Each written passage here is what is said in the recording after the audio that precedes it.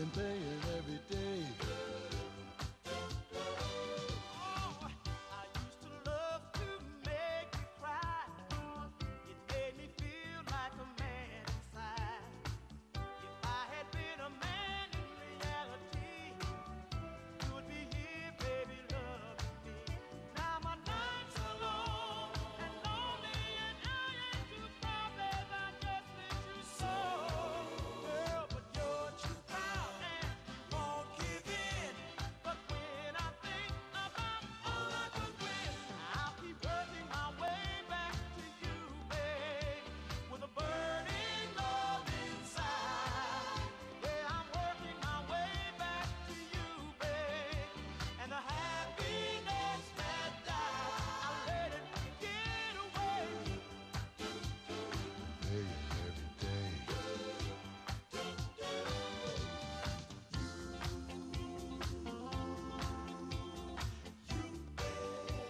My road is kind of long. I just gotta get back home. Oh, I'm really sorry for acting that way. I'm really sorry. Ooh, little girl, I'm really sorry for telling you lies for so long. Oh, please forgive me, girl. Come on. Give me a chance. Won't you forgive me, girl? Hey. Let's start romance. Ooh, forgive me, girl. Let's start again. Come on, forgive me, girl. I want you over and over and over and over again. I keep working my way back to you, babe, with a burning love inside. Yeah, I'm working my way back to you, babe, and the happiness that died, I let it get away. Paying every day. I keep working my way back to you, babe. Burning love inside.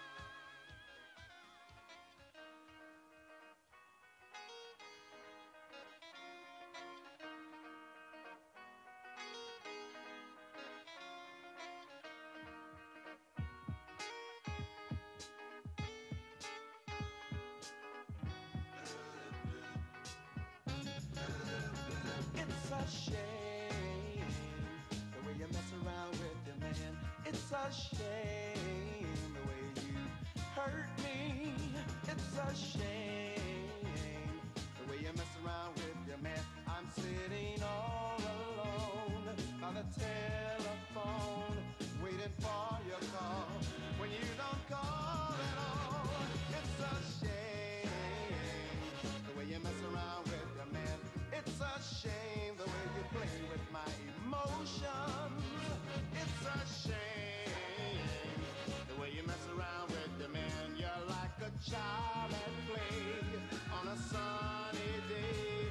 First you play with love and then you throw it away. Why do you use me? Try to confuse me.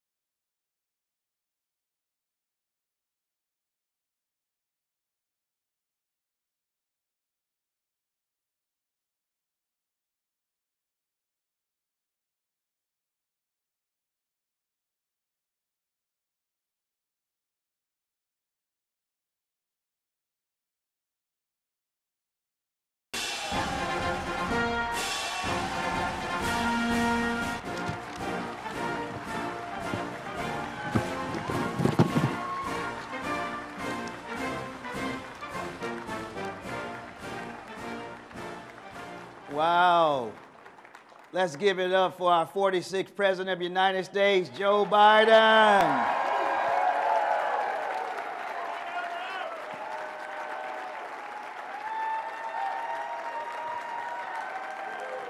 All right. Thank you all so much. It is my great honor to be with our president. He began his public service career in county government, New Council County, Delaware Council. He's community-minded, business-focused, and has a human service heart. He understands county government.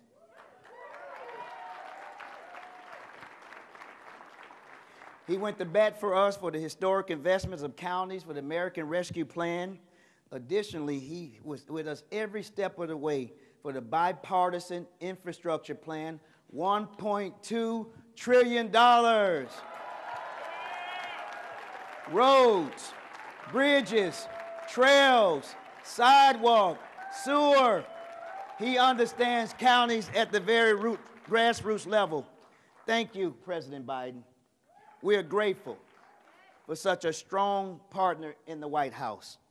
It is my distinct honor to introduce to all of you our friend, the 46th President of these United States, Joe Biden. Thank you.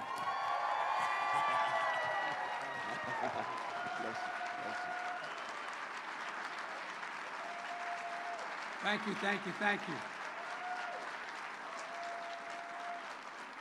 Thank you. Folks,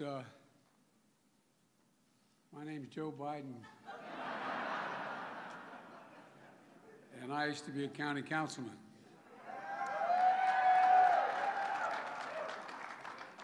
And I ran for the Senate because it was too damn hard being on the council. It's great to be back with you all. Commissioner Larry Johnson of DeKalb County, Georgia, thank you for your leadership. I also want to thank all the folks working so hard here in the Washington Hilton to make this conference possible. Thank you all very much. And you want to know how seriously I take the role you play on the front lines in this country, just look at who I asked to come with you. You said you wanted to know what's going on. I sent you the whole damn administration.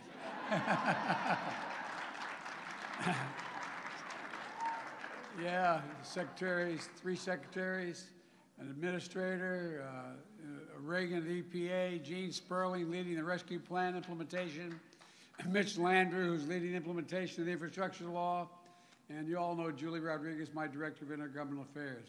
And along with a number of other key deputies and leading my economic strategy. Look, I want to recognize my home county executive, Matt Myers, so I can go back home. Matt, thank you. Thank you. Matt's doing one heck of a job, and I'm sure he's told you the story I heard that my time in the county council. You know, I don't know about you all, but commissioner, councilman, whichever your title is, you knock on the door and say, my name is Joe Biden, I'm a candidate for the county council. They look at you like, okay. And you're wondering what the county council does, aren't you? Well, it affects their lives more than anybody else's. I know it really does. You're involved in everything. When a constituent called, she said, I represented we have one county that has 60% of the state's population, and we had 6 councilmen. So a councilman's district was 7 times bigger than a House member, and in the state house, and 3 times bigger than a state senator. And I represented a middle-class district to a working-class district, but there was one very wealthy neighborhood. And I got a call one night. A woman said to me, obviously not of the same persuasion as I was politically, called me and said, there's a dead dog on my lawn. And I said, yes, ma'am. I said, have you called the county? He said, yes, they're not here. And I said, well, I'll get him in the morning. She said, I want it removed now. I pay your salary. So I went over.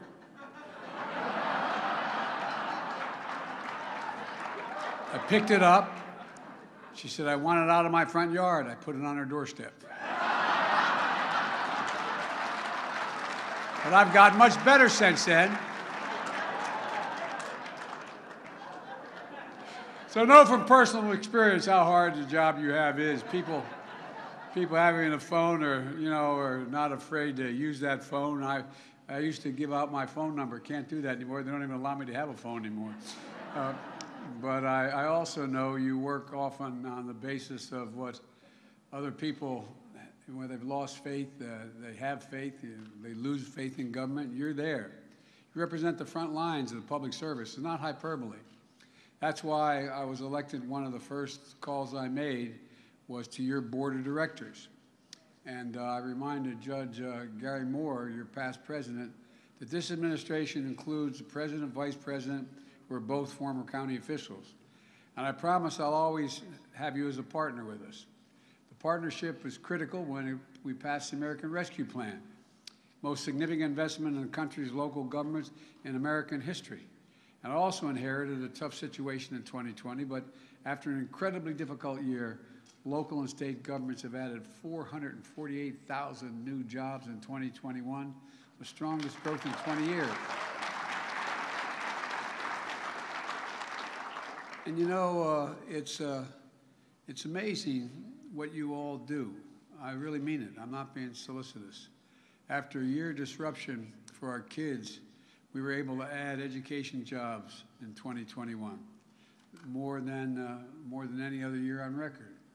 You got county law enforcement officers, first responders back in the job, so ambulance could arrive on time, communities could be kept safe. And the big reason why America's recovery has led the world is because of all of you. And why my first year in office, more jobs were created than ever any time in American history, 6.6 million jobs. And you. And folks, look, we had the strongest economic growth in nearly 40 years, 5.7% increase in the GDP. The unemployment rate dropped more than any time, any year in American history. Child poverty dropped by 40%, more than any year in American history. And folks, new business applications grew at a faster rate than any year on record. The rescue plan also was the first major relief bill to get directly to counties, because here's what I learned. When I was a county councilman, if you get money for a state, what happens is it goes through the state legislature. And guess what? Well, I wanted to make sure the money goes directly to the counties. Directly to the counties. No, really. We allocated $350 billion to state and local budgets. We made sure that $1 billion of that went straight to the counties and cities.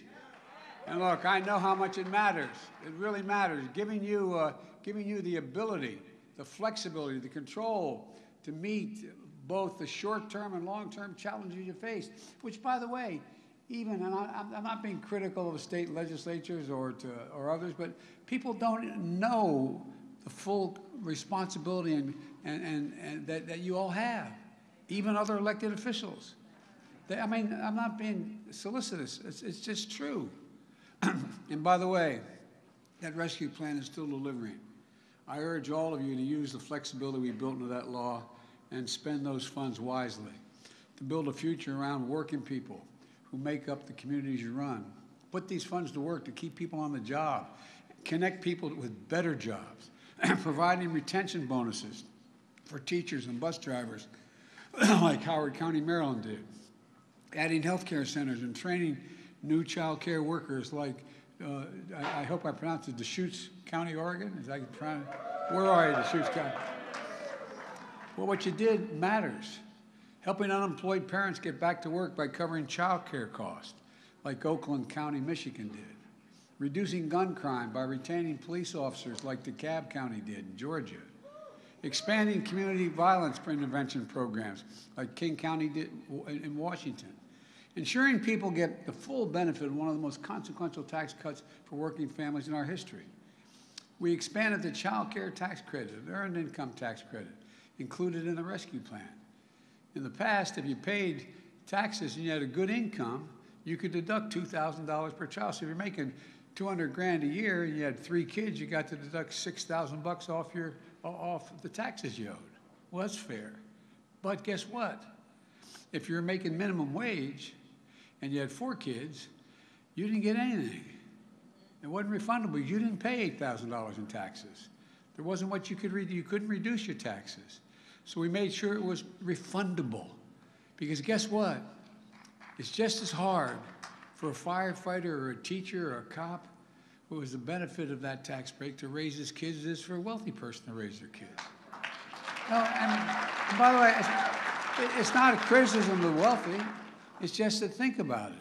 Think about it. It was well intended originally when the child care tax credit, when the child tax credit existed early on, because you said, well, we got to give a break for raising kids.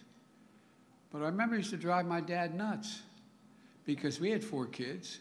It was a lot less. It was less than $1,000 then. But you know, if you're making what was $12,000 a year, that was like making 40 now or 50. If you're making that kind of money, you didn't have any taxes you could deduct it from. So there wasn't any benefit for your kids. Look, that's why the American Rescue Plan, we didn't expand the amount. We expanded the amount, but even if we don't expand the amount, middle class tax cut, we made it refundable. So you get paid back what you would have had to pay, and which you got to deduct if you made more money. So the money you go directly into your pocket, help you with your kids. That's why I'm so thankful for counties like Salt Lake County and Miami-Dade County created programs to help lower income folks who typically don't even file taxes because they're below minimum wage or don't have any income to get the assistance they need, but they have to file in order to get the assistance. You all reached out and said, look, you have a benefit coming, but you got to file taxes, and you help them do it. And I used to have a friend who was a great basketball player back in the days when Providence had great teams, Providence College. No, I mean, they had some superstars at the time. His name was Pete McLaughlin. And he wasn't, he passed away, but it wasn't the, he used to say, he wasn't the sharpest academic candle on the table, but he knew what was going on. And he knew how to, he said, you know, he had an expression, you got to know how to know. I can take you into the greatest library in the world, the Library of Congress. You don't know how to read the card catalog, it's useless to you. You got to know how to know. So you're helping people know how to get into what they need. It's all about making sure people have more economic difficulty raising their families can finally get a benefit the wealthier people get in the tax burdens and the child tax credit. But look, another thing that funding can support, thanks to the bipartisan infrastructure bill, is jobs. It's going to create several million jobs. Folks, look, it took a long time, a lot of administration, but we finally passed a bipartisan infrastructure bill. Everybody.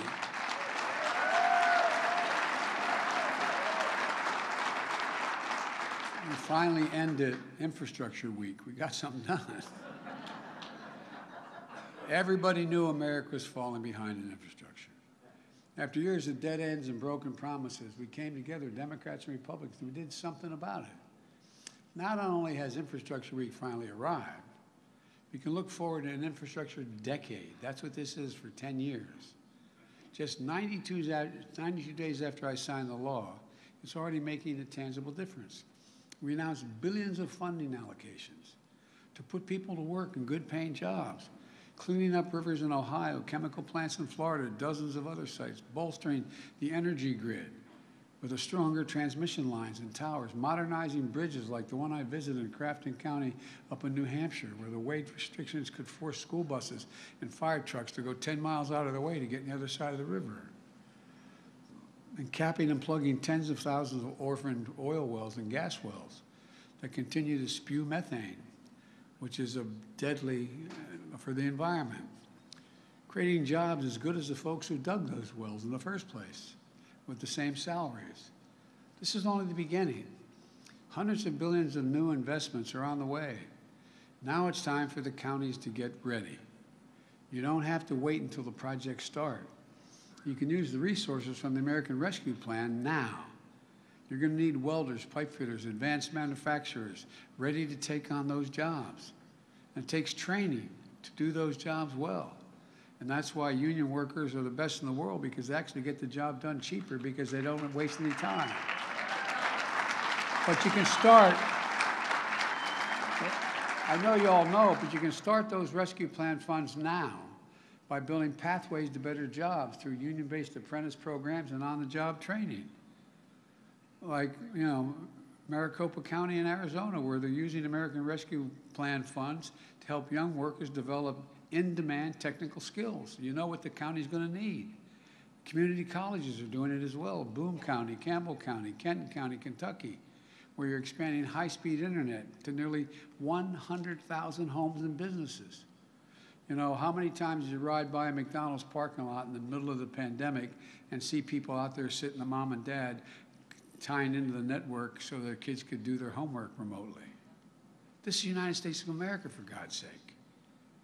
Cook County, Illinois, where you're using rescue plan funds to work with Southland Metals Hub, helping workers prepare to take on manufacturing infrastructure jobs and strengthen the supply chains in the heartland. Rescue plan funds we deliver to your counties. They can help each of you build a strong, diverse workforce you'll need to take up on these infrastructure jobs, so that more families can deal themselves in to this booming economy. The truth is, we have an incredible opportunity ahead of us. That's not hyperbole, we really do. We still have a lot of work to do to put together what we've proven that we can get big things done in this country bipartisanly. And we know the challenges still remain. We're still fighting a deadly virus. We still need more people to get vaccinated and boosted. But thanks to your partnership, we've gone from 2 million people vaccinated when I got elected to 215 million people vaccinated.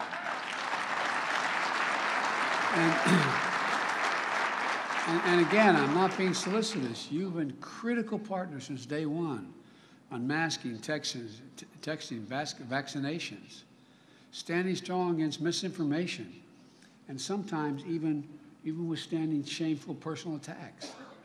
Through it all, you've led with patriotism and resolve, and you've saved lives. Another challenge we face is easing the burden on working families. There's real inflation. And if you're in a working class family, it hurts. That's why my Build Back Better plan, what it's all about. Look, families are getting clobbered by the cost of everyday things. You know, I know that gas and food prices are up. We're working to bring them down. I grew up in a family where the price of the pump was felt in the kitchen. Everybody knew, everybody felt it. I understand. These are necessities, but they're not the totality of what family needs. So while we work on supply chains and we work on bringing down the cost of the things that we're talking about have gone up so high, we still have other ways we can reduce the burden on working class families. They still have to pay for child care. Families can spend as much as $14,000 a year in some part of the country for child care. My plan, the cost of child care for working families, will cost 7% of your income, no more. And that helps millions of parents, especially women, get back to work. 20 million of them are not working. And by the way, it ends up paying for itself, and they're back to work paying taxes. Look, we still have to pay for prescription drugs. You want to benefit a family, reduce the cost of the prescription drugs they have to pay. In America, we pay the highest price for prescription drugs in the world, of any developed nation in the world, about 2 to 3 times what other countries pay. Let me give you I can give you hundreds of examples. Let me give you one. One anti-cancer drug to treat leukemia and lymphoma that costs $14,000 a month in the United States. That same exact drug by the same drug company, that drug sold in France costs $6,000. $6,000. Those of you who live on the Canadian border, you know, you cross the border, you can buy the same drug for a hell of a lot less than you can buy in the United States. Same manufacturer. Or take insulin. The cost of drug companies to provide insulin, a vial of insulin, costs less than $10 to make. But there are many families, like families I met last week in Culpeper, Virginia, paying $300 per vial for medicine they need every single day for type 1 diabetes. If they have good health care coverage, this family does, but they still have to pay $5,600 for prescriptions before their insurance kicks in. Think about that. 200,000 American children with type 1 diabetes. Think about being one of those parents. You don't have insurance, but you know your child to live needs that insulin.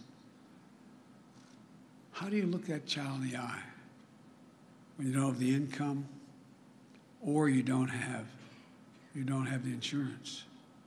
What do you do? Not only you worry your child may die, but you're stripped of your dignity.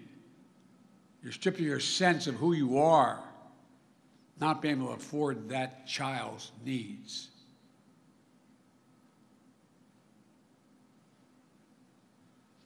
Look, we can cap the cost of insulin at $35 a month. Drug companies will still make money.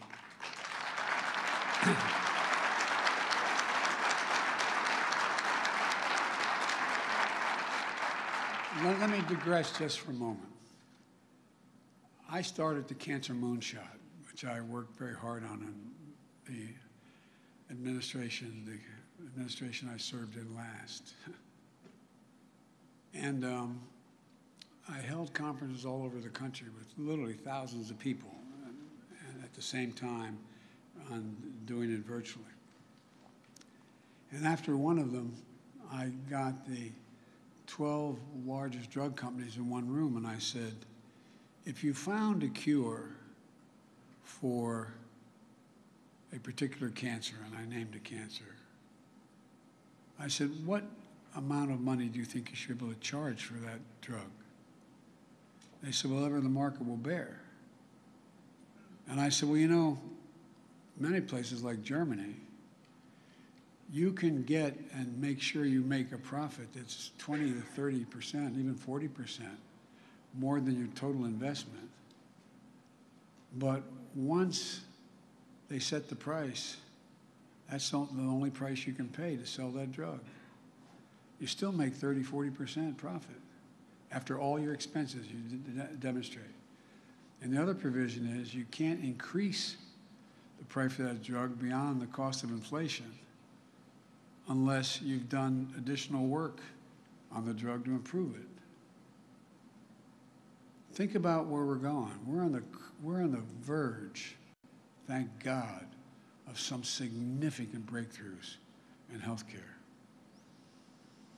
But should it be based upon what you can afford to pay?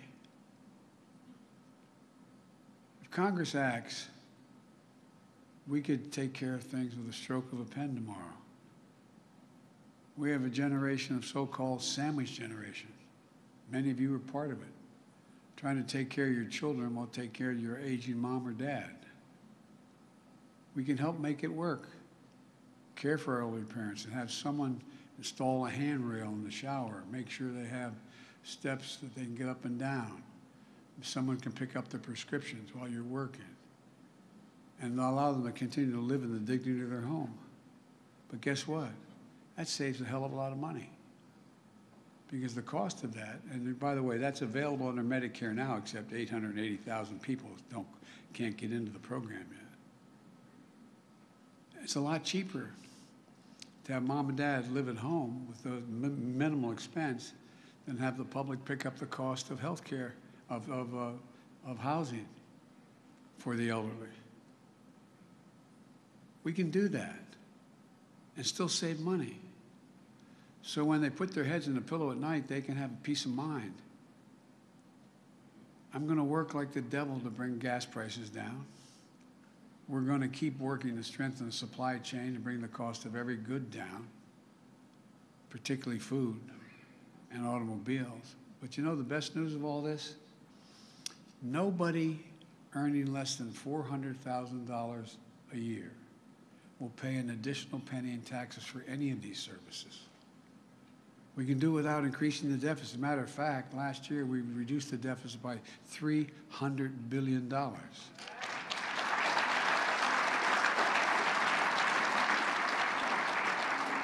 But by passing the elements of the Build Back Better plan, which reduced the burden on families, I got a letter from 17 Nobel laureates came to me to say this plan, my plan will ease long-term inflationary pressures. Look, we can tackle these challenges, but only if we keep coming together. The fact is, we can't do it without you. You understand what families are up against. You understand the cost if we fail to act.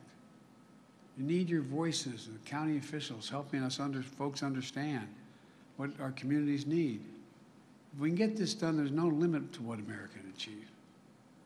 So let's get working people a better chance than they've had, the quality they deserve, by investing in the future of every county.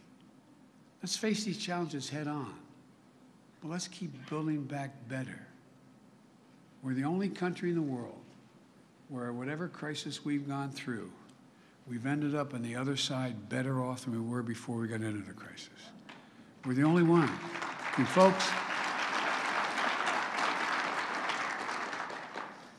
let me say one other thing. I had a group of 8 major utilities come to see me to tell me they wanted to see the Build Back Better plan put in place, even though they knew they were going to pay higher taxes. Corporate tax would go up to 24%. You know, there are, of the major Fortune 500 companies, there are 52 that made over $40 billion, didn't pay a single penny in tax. Look, I'm a capitalist. I think you should be able to go out and make $1 million or $1 billion if you have the capability. But just pay a little bit. Pay your fair share. No, I'm serious. I'm serious. And that's why we're getting so much support for the things we're doing. That's why, for example, and it's major corporations coming to us. For example, you ride through some fields in Ohio, and it looks like there's nothing there except beautiful land stretched out. Well, guess what?